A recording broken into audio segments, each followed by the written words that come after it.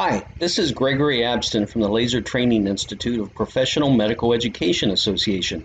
We're going to take a quick look at actual clinical videos that show the right and wrong way to vaporize and ablate tissue, and we'll use cervical ablation in this example. Remember that this short video is simply to show examples and not to be relied upon without using our in-person or online training programs on medical laser use and applications. For the sake of comparison, I have now set it at 30 watts continuous wave. Here you can see the laser being used with an appropriate Y-beam geometry, which is giving approximately 1200 watts per centimeter squared with a spot size of around about 2 millimeters. This will be a laser power which most of us will have access to in office or operating room setting. However, we can see, particularly in the areas where there is a little bleeding, some carbon formation, and we can also see quite clearly the yellow coagulative effect of the underlying tissues due to the thermal conduction that occurs in the continuous wave.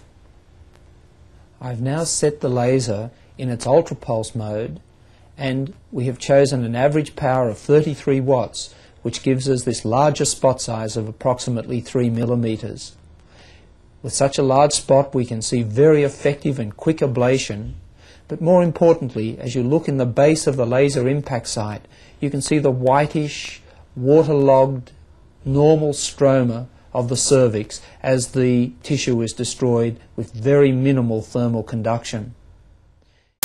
Now we'll see how not to ablate tissue. Again, this is a cervix, but the power is set way too low for the spot size used, probably around 10 watts or less.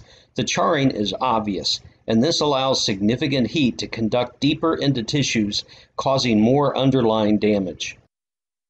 If you use improper settings like this on skin, this is what you get: third-degree burns and resulting keloid scarring. And it's caused primarily by using too low of power settings, thinking falsely that they must be safer than higher settings. Wrong. Your next step is to look at our short inanimate lab video showing how to actually set the spot size correctly with the chosen power of the laser to achieve clean vaporization and ablation of tissue.